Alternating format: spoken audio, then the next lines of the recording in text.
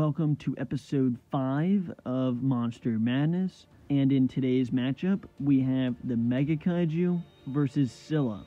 Now, Mega Kaiju stands at right around 500 feet tall, while Scylla stands at somewhere between 200 to 300 feet tall. And it's worth noting, Scylla is a new kaiju and has very little screen time, but basically resembles a crab, spider, squid. Those are a lot of different creatures. Mainly a crab, spider, and squid is what it resembles. But the main weapons the Mega Kaiju goes into battle with is the 2 spiked tails, which are its probably most formidable weapon. Has the special power to absorb kinetic energy and redistribute it back out. Has the bite force, which is a big weapon. Has the 2 human proportion sized arms, which is used to pick up Jaegers and throw them around. And has the spiky back. Scylla comes into this battle with 6 legs, all of them having sharp ends to them. And that's basically its main weapon, is just the use of the arms, and then is able to emit liquid nitrogen. Then in the movie, Mega Kaiju was able to take down all 4 Jaegers in that movie, and basically all Scylla did in Godzilla, King of the Monsters, was destroy a building. And I'm basically going to keep this short.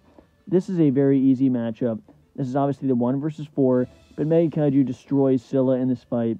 Way bigger, way more deadly. It'd still be interesting to see these two line up. And I don't think the size is as far off as I thought before, because it depends on how Scylla is standing. At the end of the movie in Godzilla King of the Monsters, Scylla looks taller with how he's standing with his legs. So I think they'd be closer in size than I was thinking, because I thought it was going to be really, really far off. Obviously, Mega Kaiju has a big size advantage, but I ultimately think Mega Kaiju will just absolutely wipe the floor with Scylla in this fight. We'll walk up, 1 stab of the tail will be done. And I really don't even think Scylla will be able to get a hit in, because Mega Kaiju could ultimately just overwhelm Scylla with his size. And 1 stab, he's done.